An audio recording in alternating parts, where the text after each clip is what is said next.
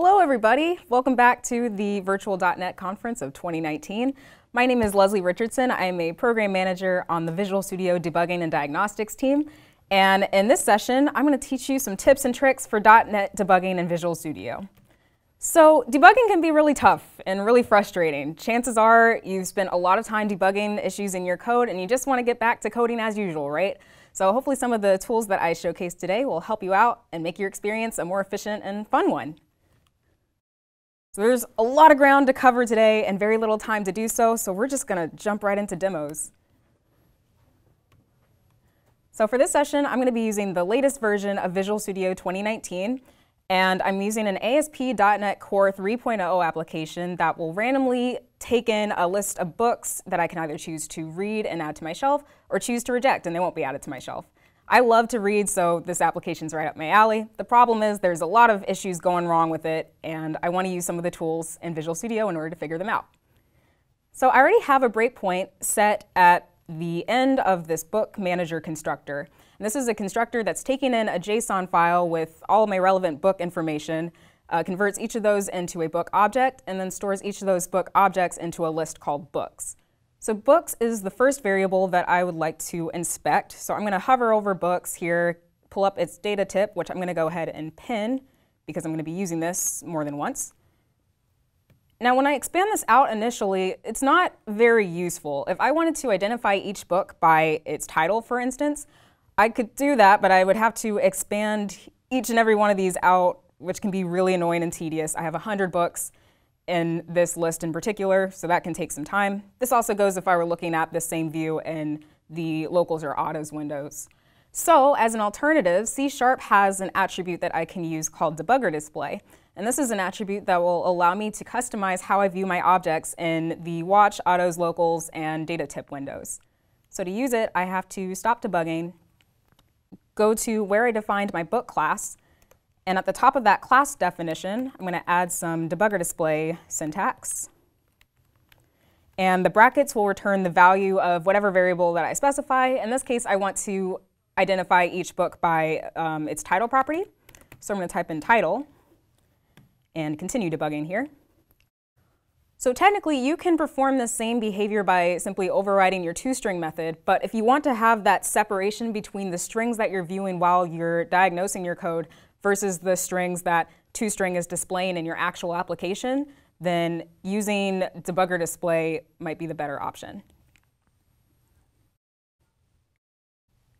I'm going to wait for it to load.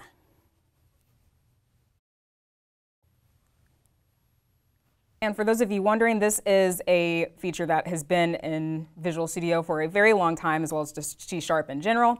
So this is not an exclusive tool that you should definitely check out, because here's the final product. I'm stopped at my breakpoint again. And this time when I expand my data tip, I get a lot more helpful information. So as you can see, I can now quickly identify each book based off of their title. And this goes for if I were looking at that in the locals window or the watch window or autos as well.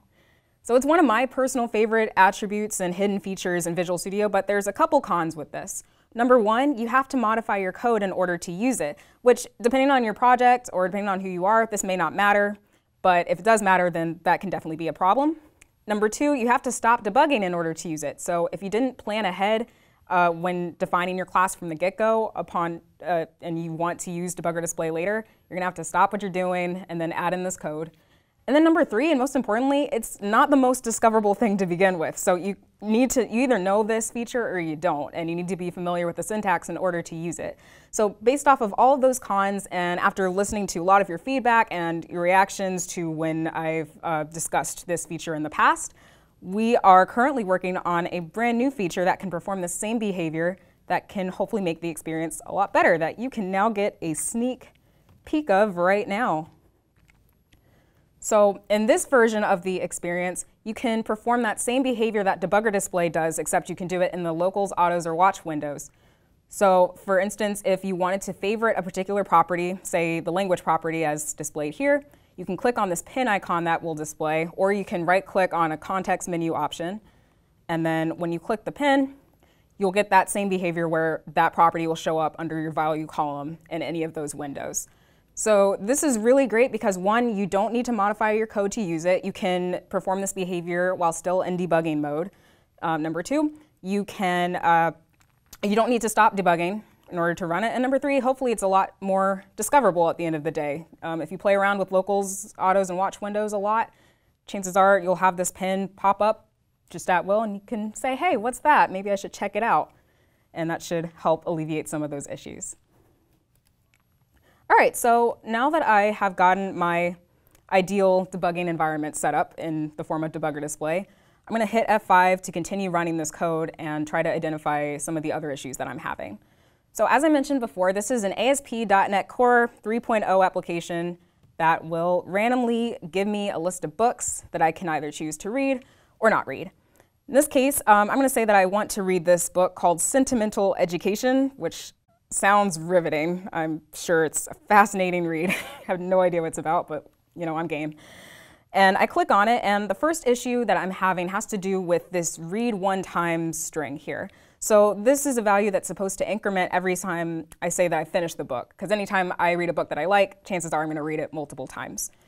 At first glance, I'm already getting the red flag of it telling me that I've read it already, even though I just added it to my shelf, but I'm going to click that I finished this book anyway. And when I go back to it, I expect it to say that I've now read it twice, but now it's telling me that I've read it 4 times. So I either read this book 3 more times within the past 5 seconds and was slightly not conscious, or there's something going on in my code that's causing a property to be modified without my knowledge. So it's probably the latter. So let's check out Visual Studio to figure this out. So I don't need this breakpoint anymore, but I do need to set a breakpoint at the end of my index function here. And this correlates with my home page, so I just need to restart the page in order to hit it. And from there, I want to hone in on that particular book and just to get a sense of what's going on and try to solve this problem. So normally this would be the time where I can expand out this my shelf variable and locate the book that way. But another and faster way that I can use that's new to 2019 is the new search feature for the locals, autos, and watch windows. So I'm going to type in education. There we go. And as you can see, I'm immediately directed to the place where I want to go, which can save me some time. This is especially useful if you have hundreds of items that you're looking at any given point in time, or you have a list containing lots of different items and you don't want to have to go through the trouble of expanding each one of these out. So from there, I'm actually interested in looking at this object's times read property. And this is the property that's supposed to increment every time that I say that I've finished the book. So I'm going to search for that again. And as you can see, I'm taken to where I need to be. Now at this point, I want to locate where this times read property is being changed. And the problem with that is I don't really know where that change could be coming from because I wasn't expecting it. So normally I could just set a regular breakpoint on this property setter, but I don't necessarily want to do that because that might mean that I could have hundreds of my book objects accessing that particular setter at a given point, which can make my debugging experience a little noisy. So instead, I can use a new breakpoint available for .NET Core 3.0 called a data breakpoint. And this is a breakpoint that will allow me to halt my code on a specific object's property whenever it changes, even if that property goes out of scope. So I'm going to use that in order to determine where that change could be coming from. So to use the data breakpoint, I can right-click on the property and then select break when value changes. And I know that the data breakpoint's been created because I get the standard breakpoint icon next to the property. I can also view it in the breakpoints window right here. And if I scroll up a little bit, you'll notice that there's an object ID, the $1 here, that has been added. And this is how Visual Studio will be able to keep track of what this object is doing if it ever goes out of scope while my code's running. So now that I've set that data breakpoint, I'm going to hit continue on my code, and hopefully the next time I perform an action that triggers that data breakpoint, I'll get some more useful info. So I'm going to click on the book again, and right off the bat, I get a data breakpoint notification that's telling me that it was hit. So as an added bonus, it'll tell me what the previous value of that property was, as well as what the new value is. In this case, times read has been incremented from 4 to 5. And I'll be redirected to the exact line of code where that change came from. So So in this case, it's happening in my property setter, which makes total sense, but I'm more interested in determining what last called that property setter. So I'm going to go into my call stack window and then select the frame right below the one that I'm currently at. And then I'm taken to the line of code that last called that property setter. So in this case, times read is being incremented under my get shelved book method, which I don't want because I already have times read being incremented somewhere else. So I'm going to comment this out, and that should solve the problem, and we're going to restart. So data breakpoints are super cool. They were originally a C++ exclusive, but as of 2019, we've added them for .NET Core 3.0 or higher. And since 3.0 is finally out of preview mode, there's no excuse. You should definitely go try out data breakpoints if you're curious. Yeah, so it's really cool. All right, I'm going to comment, or I don't need that breakpoint anymore, so we're going to keep running. Now I'm going to perform that same behavior again. So I'm going to select this book called The Recognition of Shakuntala. Forgive my pronunciation. We're going to click on it and say that I finished the book, and then go back. And as expected, it now says that I've read the book one time. So those data breakpoints and search for the watch window, both are 2019 exclusives, super cool. Data breakpoints you can use for several cases. In this case, I used it because I realized I could solve my problem by just honing in on a specific object. You can also use it if you have like a global variable that's being accessed across multiple files and multiple methods. And you can also use it if maybe you've just inherited your coworker's code and you're unfamiliar with the code base, but there's something going on in it that's causing the property to change in a spot that you're unaware of. So you can use a data breakpoint to determine where that location is, even if you're unfamiliar with the code. All right, so the next problem that I want to look at has to do with the line directly below where it says read one time. So I like to read a lot of books at the same time, and as a result, I can finish several books in the same day. So this, just getting the date is not specific enough for me. I want to know what time I finished each book. So I would like to add time to this string. So let's go into Visual Studio and try to break down that string in order to determine where I need to put that. So I'm going to set a breakpoint at this line that corresponds to that particular string display. And I can just refresh. Now, looking at this right off the bat, there is a lot going on here. I've got several function calls, including a nested one here. I've got this time finished action. It's kind of a lot. So I'd like to break this down into smaller chunks in order to understand what's going on and to ultimately pinpoint where I need to change my code to add time-related info. So the first thing I'd like to do is step into the string function. But given the standard stepping options that I have, step into, step over, and step out, I can't really do that because it's nested. And as an aside, you'll probably notice that over where your stepping icons usually are in the toolbar, the icons have changed as of 16.3. And that's because we heard all of your feedback about how the previous icons in 2019 were not very readable, and I was one of those people personally. So we've reverted the icons back to what they were in 2017 to make that legibility experience a bit better. So anyway, I would like to step into this toString function here. And so in order to do that, I can use a tool called step into specific. And this performs a step into, except I can pick and choose which functions I would like to go into first. So to do that, I can right click on this line and then go to step into specific. And then I'll get a drop down containing all the different functions that I can choose to step into. So in this case, I'm going to go to person.toString. And just like as if I were performing a normal step into, I'm taken to this function. And this one's pretty basic. I'm just passing in my name and then it's being returned. So I'm going to step through it and step right back out, no problem. So from there, I want to go into the finish toString method, which is this outer function call. So I can use step into specific again to go into there. And here I am at finish toString. So now I want to look at this string that's being concatenated. And normally this might be where I need to stop debugging and create an arbitrary variable that's equal to this value because I currently don't have one. And at first glance, it's kind of hard to see what the final value that's being returned is as just given this current view. But if you go into the autos, locals, or watch windows, I'm going to show you the autos and locals first. and step to the end of your function, you'll notice that at the top here, there's a little return keyword that appears. And so by default, the autos and locals windows will automatically give you what your return value is when you reach the end of a function, which is very helpful and requires you to not have to make variables that you don't want. You can also view the same return value in the watch window by typing $return value, and you'll get that same deal. So the perk about using it in the watch window is that you can also add these things called format specifiers to this value. And these are little keywords that you can add that let you further customize how you're viewing these variables in your watch window.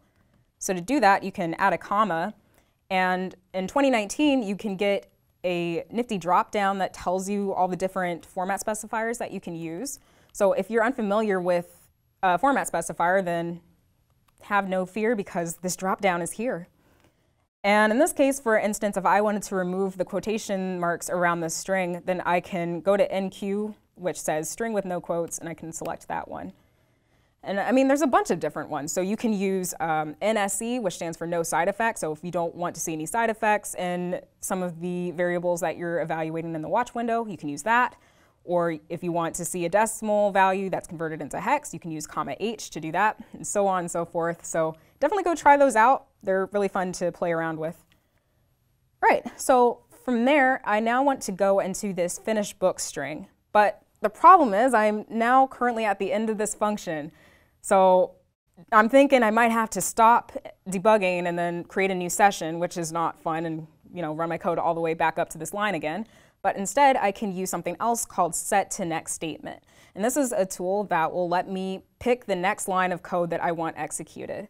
So to use that, I can just drag my execution arrow here up to the line that I want to run next. So this is really great if you need to just quickly go back and re-inspect something small in your code.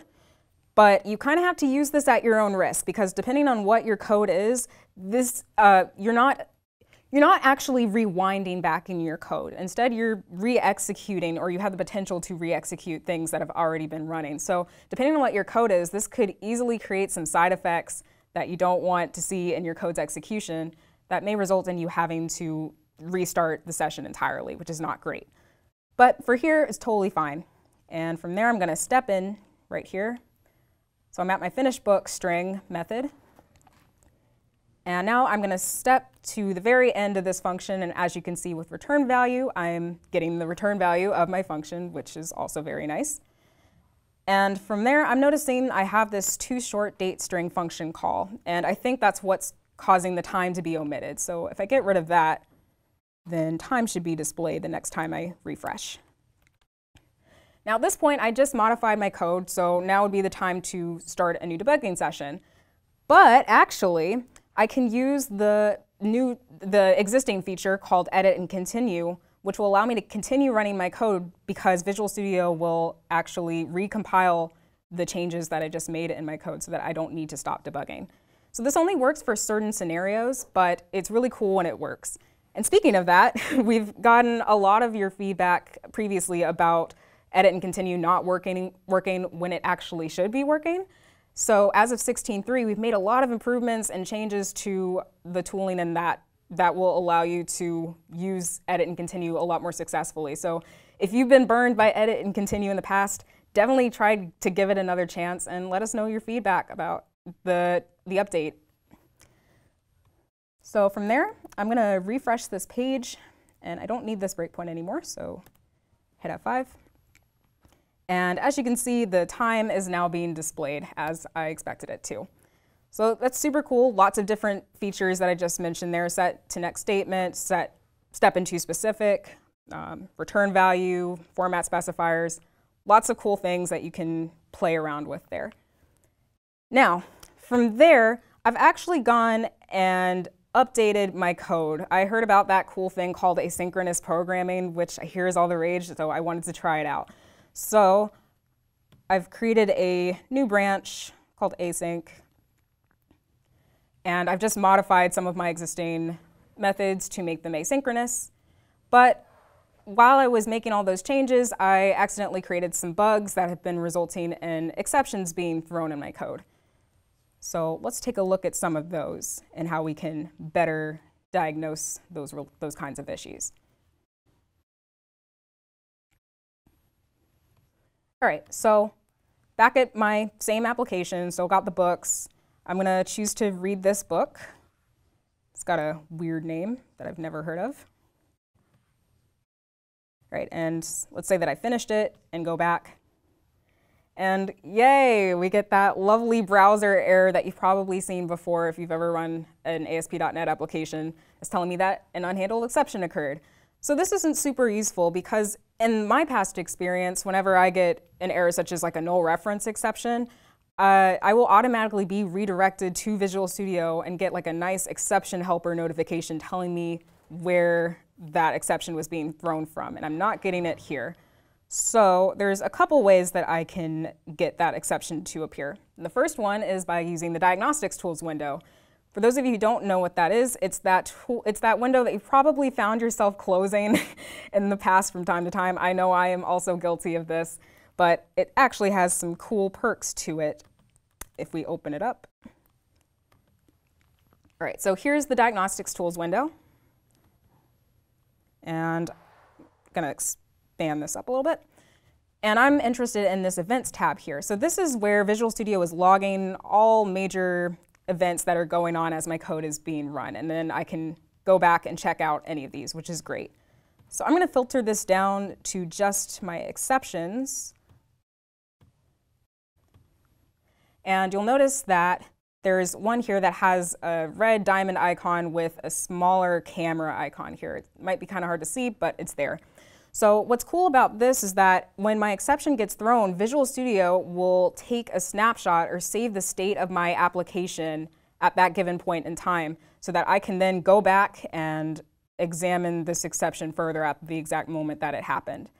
So I can double click on this, and I'll be taken to the line where it was thrown. And I'll also get the notification telling me that I'm now in historical debugging mode, and because this was an exception that was thrown in the past. So that's super cool. If you're an enterprise user, then this is the way to go. So if you're not an enterprise user, what do I do? Well, the other option that you can use is the exception settings window. And in this window, you can perform an action called break when thrown. So in this case, I had an exception that was a runtime error. So I'm going to check all common language runtime exceptions. And what I did there is I'm telling Visual Studio to stop my code the next time that a runtime exception occurs. And it's automatically going to break my code at that given point. So to demo that, I can hit continue. And I'll just refresh the page.